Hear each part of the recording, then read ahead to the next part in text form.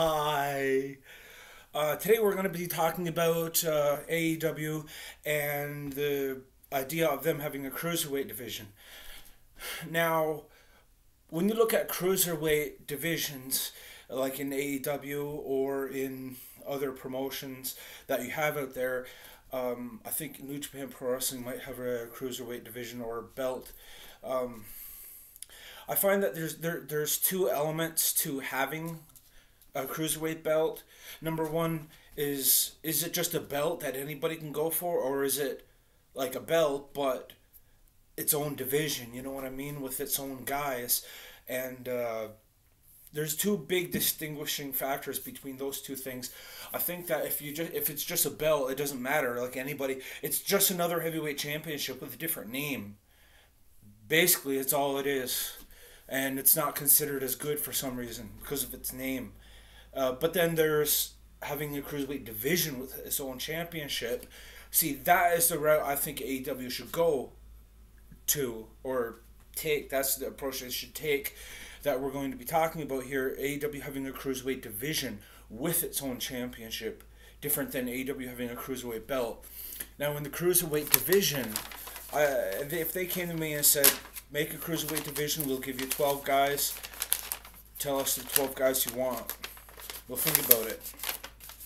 Now, when I think about cruiserweights, when it comes to professional wrestling, I think about like the Japanese high flyers, and I think about the luchadors, like the Mexican high flyers, and even North American style, like high impact, high flying, like very, a lot of spots type wrestling. But then if I was at AEW, I would take that for the cruiserweight division, but then I would also add in the light heavyweight division, like a North American style light heavyweight division, and add in the British, the UK style of light heavyweight division, and even, other parts of Europe too. That's fine.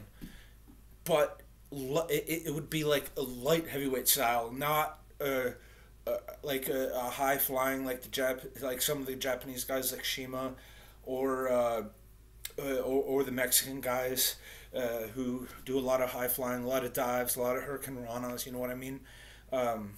That would be half of it, but the other half would be the light heavyweight style. I think that's what AEW should do. And if I had to give a list of the 12 guys that I would pick that are currently in AEW to create the cruiserweight division, which would be a mix of the high flying style and the light heavyweight style, I would pick, and this is in the comments below, I would pick Joey Janela, Darby Allin, Kip Sabian, Jungle Boy, Jimmy Havoc, Shima, Ortiz, Santana, Matt Jackson, Nick Jackson, Sean Spears, and Blade. Now, somebody is going to say to me, Matt and Nick Jackson, how do you figure that they're light heavyweight? I mean, come on, look at them. I mean, when you think about a cruiserweight division, that would be high flying and light heavyweight mixed together. Okay, fine, that would be great. Some of the wrestlers would have both styles incorporated into their offense. Other guys would be just one or the other, but they'd be really good in that, right? So when you think about a division like that, you think about Matt and Nick Jackson. Okay, well then let's think about some of the other names that's on the list, like Kip Sabian.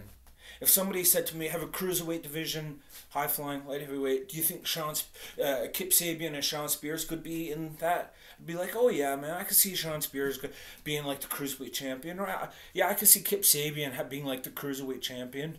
I mean, it's another belt, but it's also its own style and division, right? It's not just like another heavyweight belt that everyone could go for. I would definitely think that Kip Sabian or Sean Spears could go for that belt. They're definitely like in that portion of the AEW roster. Like those guys are definitely not the mid-card guys, but they're definitely the other singles portion. And I think Matt and Nick Jackson would definitely fit way better into cruiserweight division than a heavyweight division. Definitely I would have those 12 guys. And I think the best way to have it would be like, I think like have a pay-per-view event. You know what I mean? I would think have a pay-per-view event. I know AEW owns Super Brawl. Take Super Brawl, make it for like it would be like a streaming special, and it would be for the second TV show that the AEW is looking at putting up. I know that the TNT executives are talking about taking Dark, moving it to cable, building it up to be its own show. Now, whether that's going to be an hour or 2 hours, I think it should be 2 hours. But whether they do that or not, still remains to be seen, even though they said they would.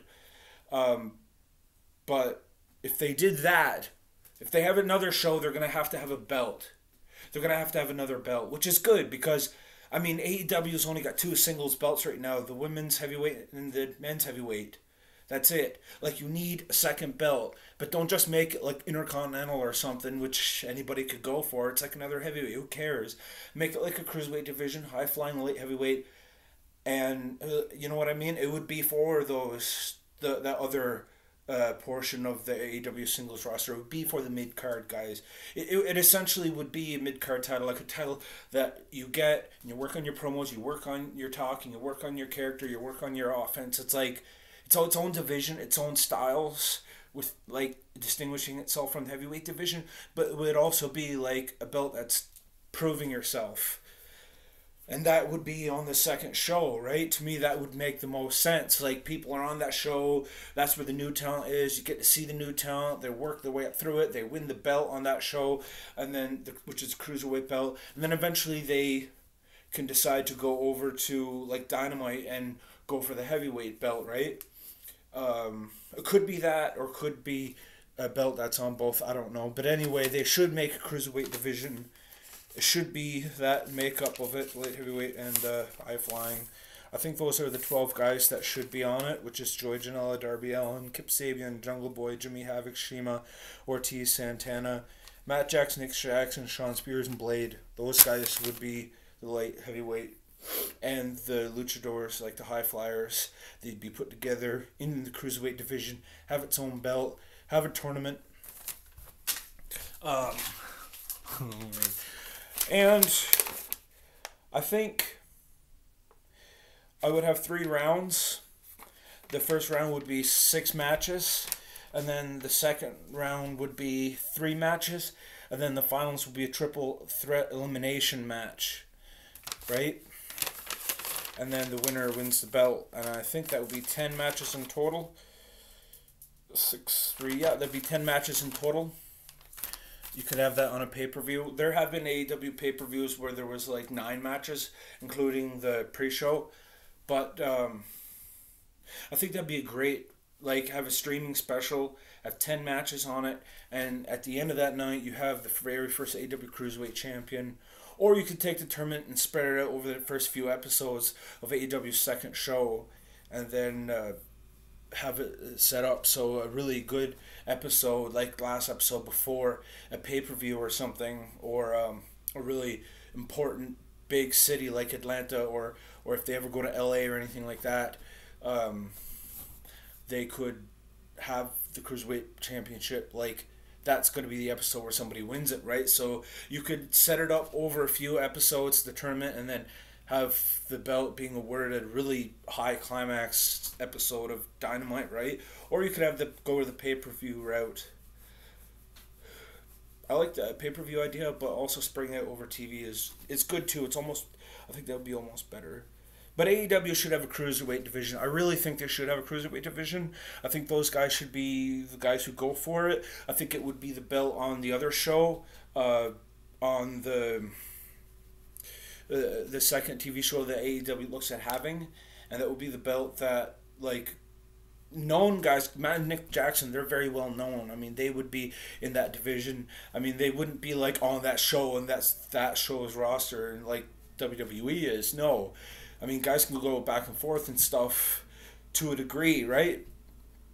But that show would have the Cruiserweight belt, but it would also be an hour or 2 hours.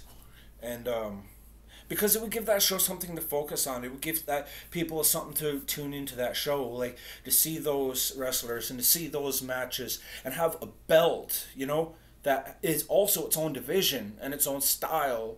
It's very well structured. It's like, yeah, AEW's Cruiserweight belt. Yeah, no, the wrestling for that and the guys for that, it's different than heavyweight belt. It's actually pretty cool. You know what I mean? But don't just have like an hour show for it, like 205 Live. No, have it like a 2 hour show and it's one of the belts that's in AEW that people go for. I mean, you might want to have it on that show primarily. It might also appear on a Dynamite episode. It could. But either way, wherever you put it, they do need a Cruiserweight belt. Definitely. But anyway, those are my 12 guys. Who would be your 12 guys? If AEW came to you and said, make a Cruiserweight division, it's going to be like high-flying and light heavyweight styles, like mixed together in its own division with its own belt, who are the 12 guys that you would pick?